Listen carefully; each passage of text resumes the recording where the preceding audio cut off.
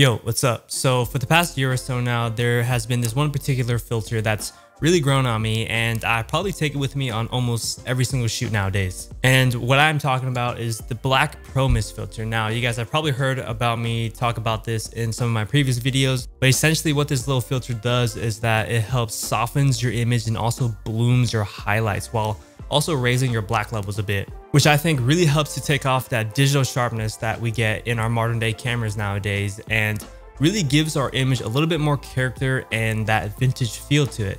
The effect is so subtle that most of the times you guys probably wouldn't even notice it unless you were actually looking out for it.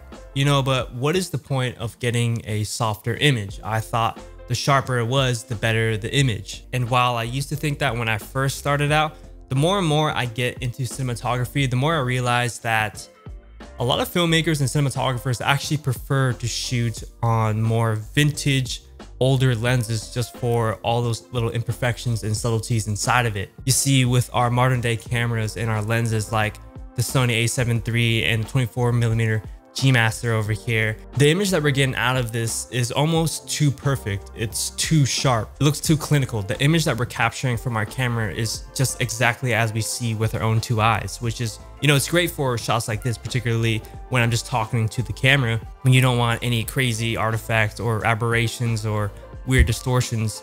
But when you're working on a creative film and you want more of a unique look and more character to your shots, then that's why a lot of cinematographers and filmmakers actually use those vintage lenses, because of all the, you know, the muddiness and dirtiness inside of that lens, all those little imperfections. And in my opinion, I think that's just what gives your shots a little bit more character and that old school vintage feel to it. And that is particularly the reason why a lot of cinematographers actually really like shooting on anamorphics, because, you know, you're getting a ton of crazy flares in there. The chromatic aberration is crazy. Not to mention the distortion. I mean, it's not really a perfect lens. It's, you know, it has a bunch of weird things going on inside it. But I think that's what makes it so special in the first place. That's why we enjoy it so much, because of all those imperfections inside of that lens. And as whereas our modern day lenses, you know, you're not really getting any of these crazy different effects.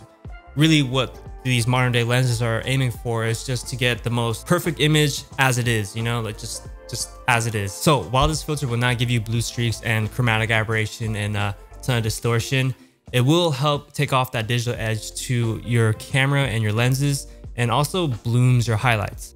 This filter probably never leaves my lens. I use it for everything, including photography. I actually shoot photography with a ProMist filter, and I find that it helps give my images a more softer and dreamy, glowy look. Personally, I like to use the quarter stop. I find that the quarter stop is about perfect for me, any more than I think I'm getting a little bit too much of that glow effect. But hey, maybe you want that. Maybe you want more of that glow effect. Maybe you want that super dreamy look.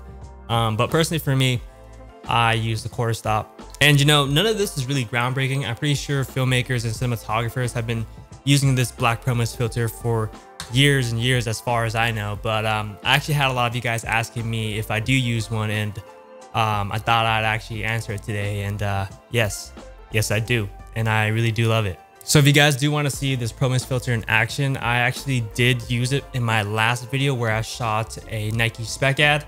I kept this on in front of my lens for like probably the majority of the shoot. I never really took it off. So if you guys do want to see this in action, go ahead and check it out. I'll leave a link down below in the description.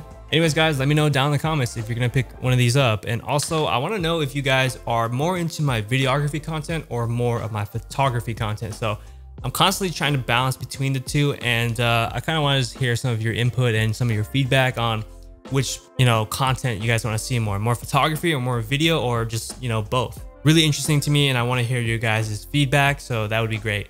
If you guys did enjoy this video and you guys want to see more content like this, and if you're new, do not forget to subscribe. That would mean a lot. With that being said, I know today's video is pretty short, but I think that's going to be it for this one, guys. I'll see you guys in the next one. More videos on the way, and I'll see you later. Peace.